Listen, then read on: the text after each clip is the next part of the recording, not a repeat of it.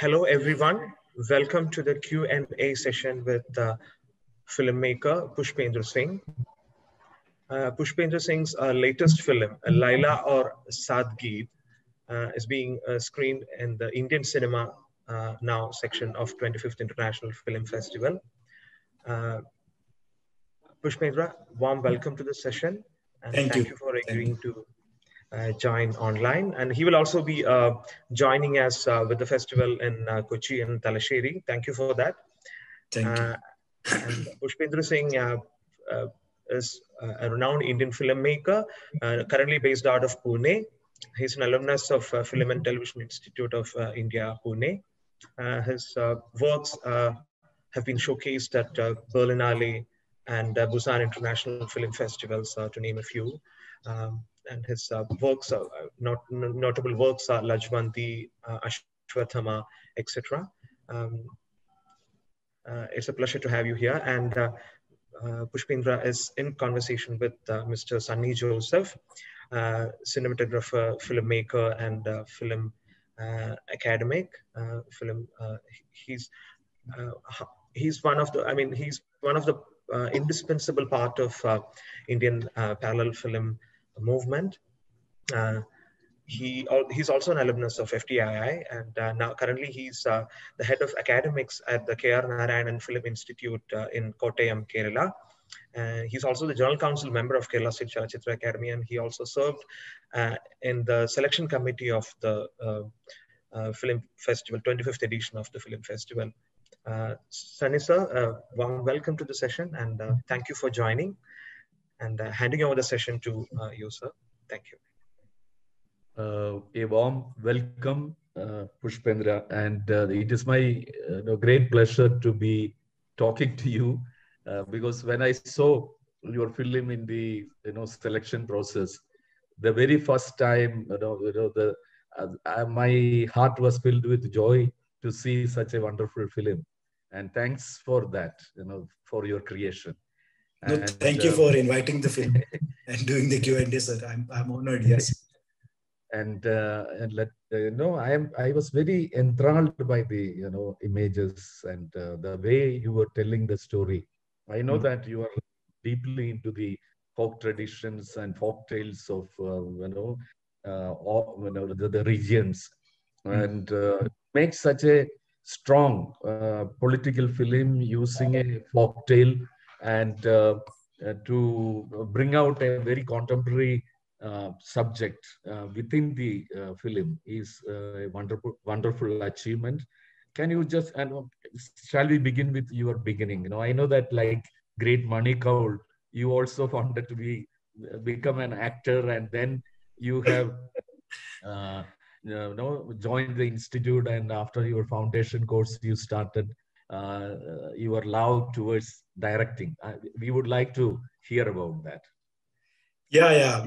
I joined FTI in the acting course, but it was this common course for 6 months, foundation course, which intrigued me towards filmmaking. And for our diploma film, we had invited Amit Datta, who directed our feature film. And then during the post-production of that film, Amit decided to stay back in Himachal. And then, so he requested me to handle everything. So there was a great learning experience for me. And since then, I decided that, I'll also start directing films.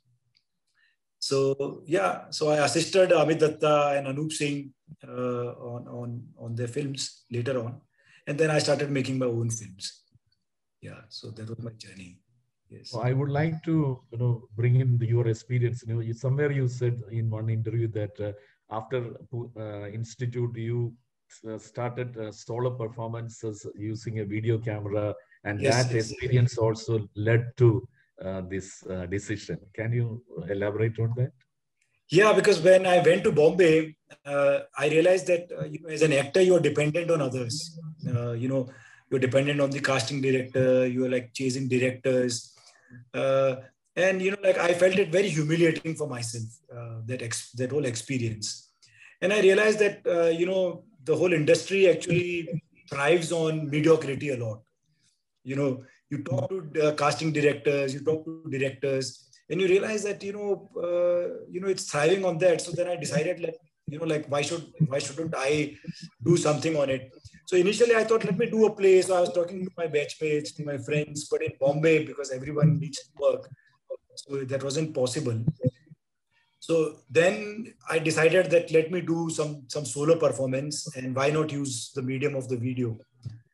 So yeah, then I started doing storytelling video performance, and so it started traveling, and Gurpal invited it to Sonapani Film Festival, and that encouraged me a lot. And then I started reading those stories to further do solo performances, and then I came across Vijay Dandeta, and then reading his stories, I found them very cinematic, full of imagery and that poetic quality. I thought, it's best translate to cinema rather than a solo performance, So then I went ahead and I met Vijay Dandeta, and so he gave me the rights of Lajwanti initially. So I made that film first. And this is Leela or Sadgit is also an adaptation of his short story. But he had given the rights to someone else. So later on, then I thought maybe I'll do an adaptation and take rights. By then he had passed away, so I took rights from his son. So, yeah, you were talking about this.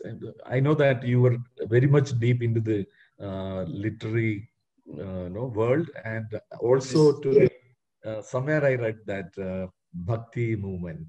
You are part of it.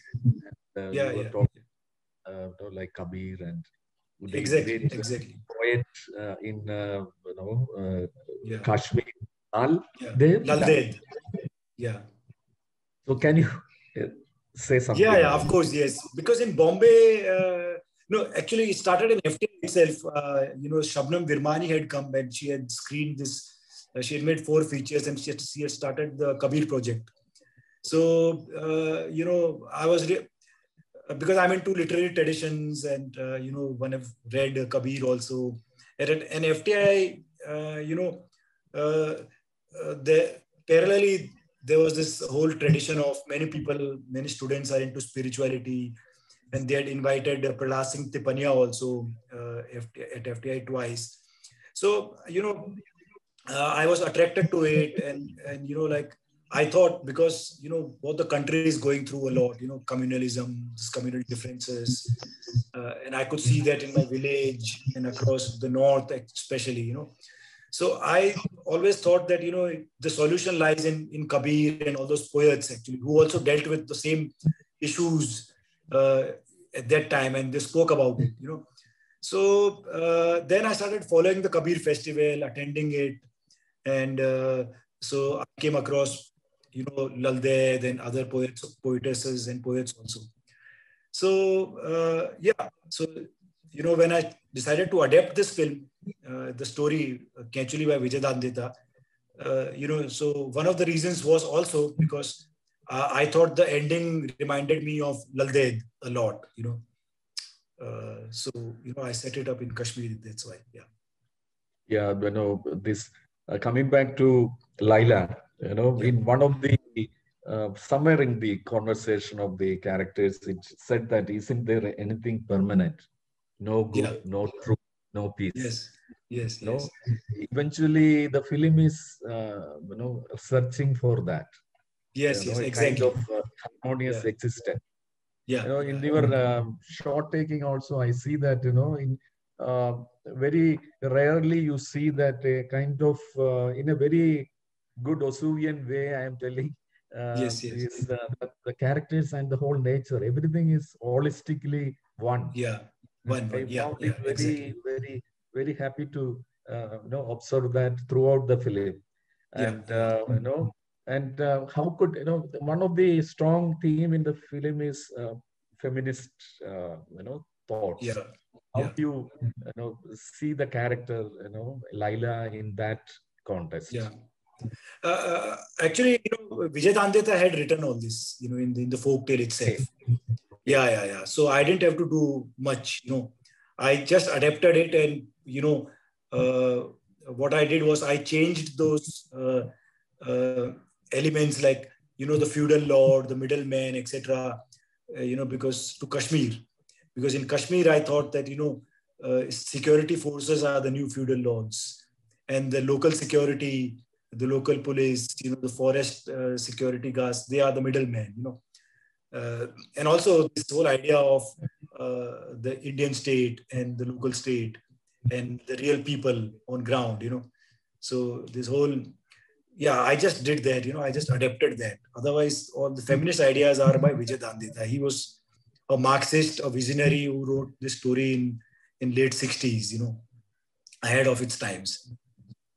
So, when also your political, strong political affinities are visible in the film. And this is something which will be interesting. I also feel that materialism and spirituality can go together harmoniously. Yes. This is also that is one of the search in the film. Can it go? Yeah. Exactly, because when I was traveling in Kashmir and I was doing my research also, I realized that religion is a very big factor. So you see, Jammu is like Hindu dominated, and it's Hindu sentiments are like very powerful there. And if you go to the Kashmir Valley, Islamic sentiments are very high, and if you look at the Kashmiri past, actually, it's the spiritual Sufi traditions and the Shaivite traditions which held the valley really together. So this thought, is coming to me that, you cannot separate that from the people, and you can bring them together through those traditions, and find a middle ground. And so, because people are like really emotionally attached, and you can only counter that by an ideology which, they can understand better and which speaks to them. So I think Sufism and spiritual traditions actually are the middle ground in that way. Yeah. Sometime back, I was reading the great, Japanese monk, a small poem by Japanese monk Ikkyu. Yeah. And 4 lines, he says, the poem is only this. He says, the root cause for all illness of this nation is in the accumulated wealth of the few. This is 800 years before Karl Marx. Yeah, exactly. Yeah. How can a spiritual master like a Q talk about Das Capital? Yeah. It is possible, I think. Yeah, of course, yes. Especially in a country like ours, actually, yeah. That's the way out, I think. Yeah. That's the way you can counter communalism. Yes. And speak to a large majority. Yeah. And coming back to the mise-en-scene of your film, there is this very measured, peaceful camera movements and little tilt-ups and pannings, and which is giving a kind of tranquility actually. And I have seen only twice you are breaking out of that. One was the slow motion of the trimming of the fur from the sheep. And there was a slow motion shot, I saw. And when after the, that slapping of the police man, they're walking back. Yeah, the handheld shot. Handheld shot. Yeah. It was, of course, it is, it makes it, underlined in these two elements. And there are, many images come to my mind when the tree is on fire and the skin, snake skin against the sun. The sun. Yes. And, and many such images. And your cinematographer, Ranbir Das, Yes. Ranbir Das. He has done a wonderful job, and I appreciate it. And he has been, I think he could very well understand your script, and it's good. that a cinematographer can, Yeah, we spent so quite a lot of closely. time. Yeah, him and the production designer. He was also a fresh graduate from the Film Institute. So and then my chief assistant director, he was also from the institute. So we spent a lot of time doing the tech reiki, and then I had actually spent much more time. I had gone earlier there into the spaces. So then I let them also wander into the spaces, and then we would discuss ideas, principles. So yeah, it really became very easy then, and they were also very supportive, and of course my references were a lot of paintings also, and Ranbir is also into paintings, and he would exchange paintings with me, and then we would discuss. Yeah, and it was very difficult because we were making it in a very tight and low budget. Uh, but yeah, the spirit actually, yeah, they managed it. Yeah, yeah. And let me come into a little bit of technological aspect of the making. Yes. How did it help that it is, you shot in digital, I suppose. Yes. It looks very, analog, Yeah. film-like, Yeah. Yes. Yes. and Yes. because there are great exposures by Ranbir. Yes. But Yes. how do you feel working with digital? Uh, yeah, because I started with digital with my first film itself. So I feel that it has democratized filmmaking a lot, and it has a huge possibility, and it depends on how one wants to use it. So yeah, but in this film, because it was a fable, I wanted that quality of uh, a fable. It's like an analog feeling also, and digital gives you that option to achieve that also. So If I yeah. may ask, which camera you used? We used the red. Uh, uh, Red. yeah, yeah. And then in one schedule when they are migrating, because it was more documentary style. So then we used Panasonic EVA 1. Yeah, you were, this film is also about migration and the Yes, identity issues of, yes, where one yes. belongs, I just Yeah, wanted to bring that element also. yes, And yes.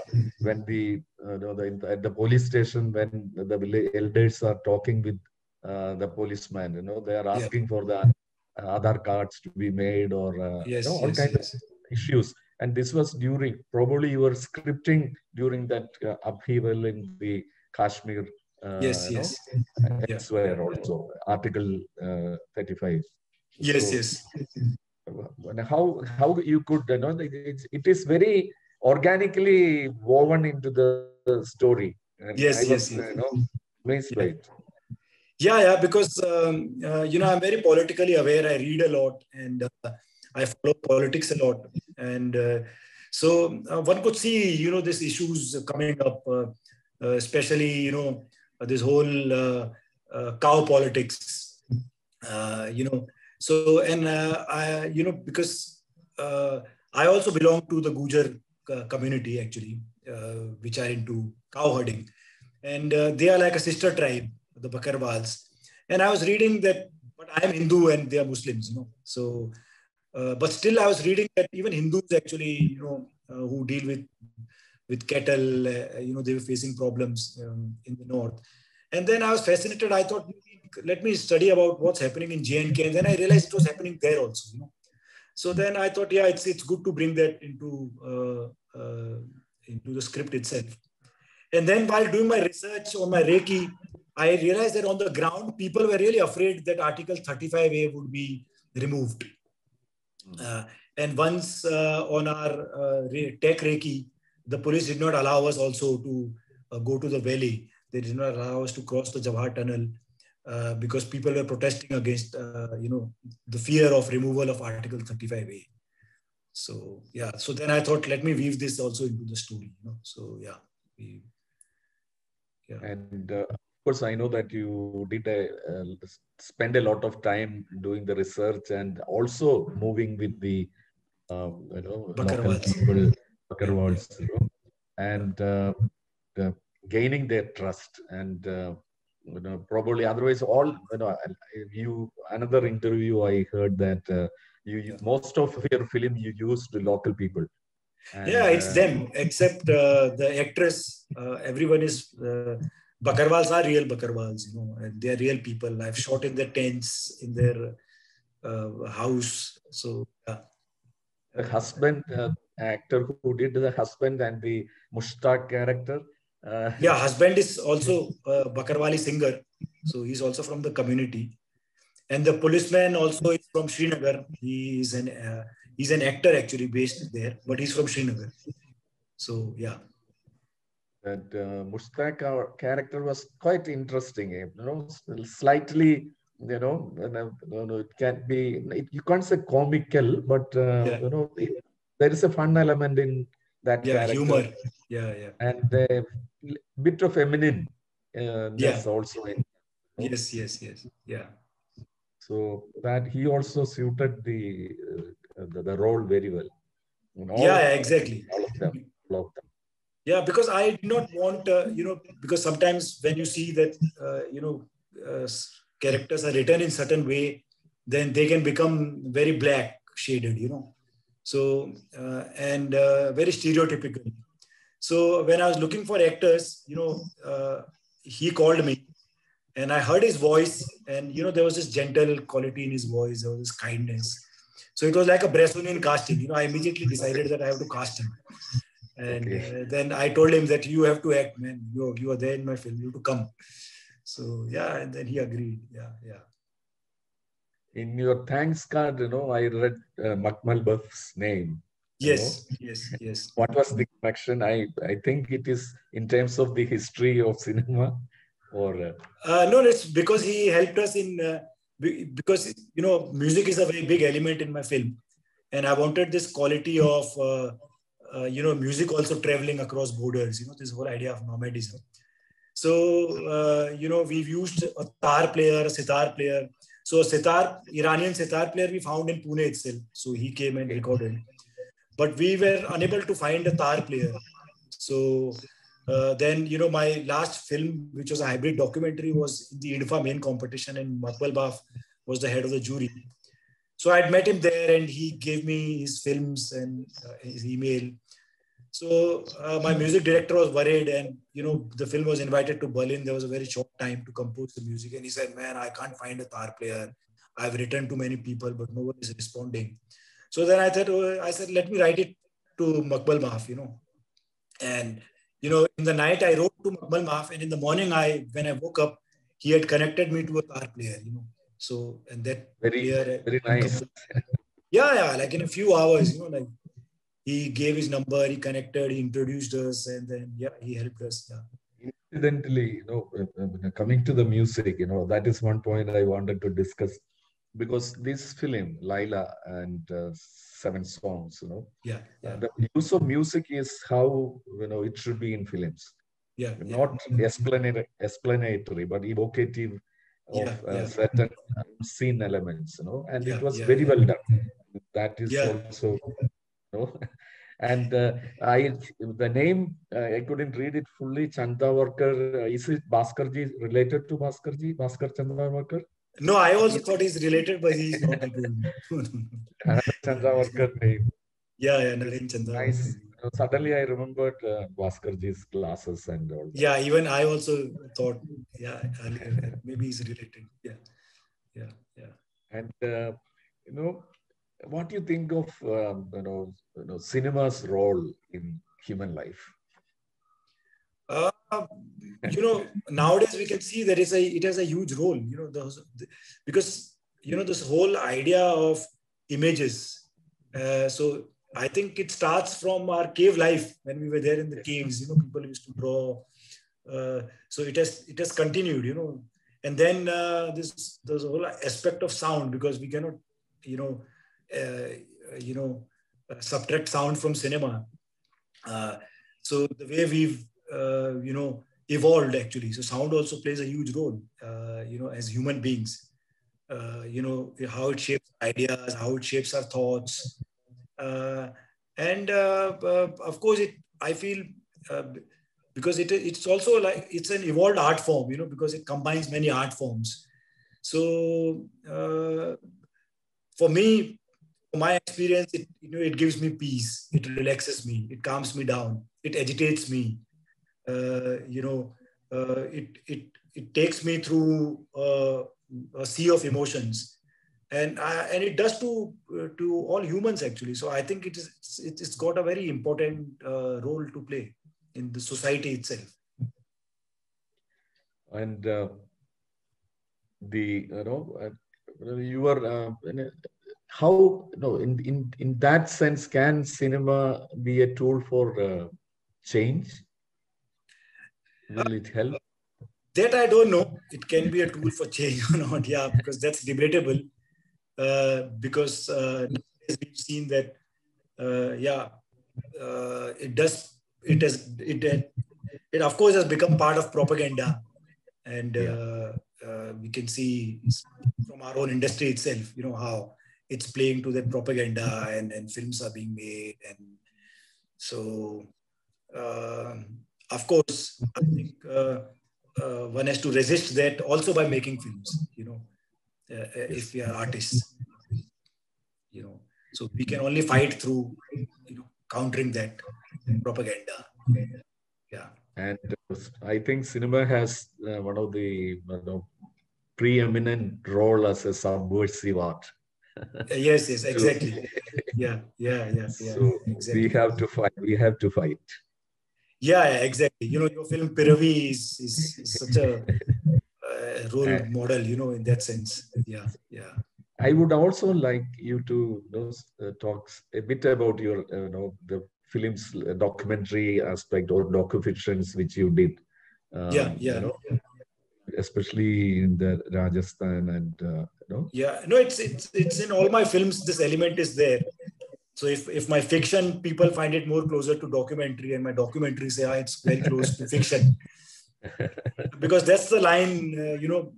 Also because I think I'm an actor who's very fascinated by this whole idea of realism itself, and what is realism? I keep asking myself, and then delving into space actually helps you a lot, and like Herzog says, for me, what matters is truth. There's this higher truth. Instead of getting stuck in this idea of realism, one should strive for the higher truth. So I'm trying to do that even in my documentary. I've done one film, so it's like a hybrid film. All of the Desert. All of the Desert, yes. So where most of the film is staged based on the life of the Manganiyas, but because I wanted to actually highlight the musical traditions of the community, also in an artistic way. So that's why I thought maybe, because a lot of films have been made. When I met the Manganiyas, they started showing me some Korean documentaries, some French documentaries, and you can see this outsider gaze, and highlighting the poverty and all those aspects. And then I was really uncomfortable with that, and I thought, okay, let me counter this. And as a filmmaker, you have many devices to do that. So yeah, I started doing that slowly and slowly. Then it became a dialogue with the community itself. So I shot it over 5 years, and then I would come and edit, and then a new idea would come, and then I would go there and we would shoot and then come back again. So it was a fruitful experience for me as a filmmaker. Thank you, Pushpendra. And this was a wonderful conversation with you. And I will be waiting for your next film. Yes. And first man to see it. Thank you, sir. I also look forward to spending more time with you.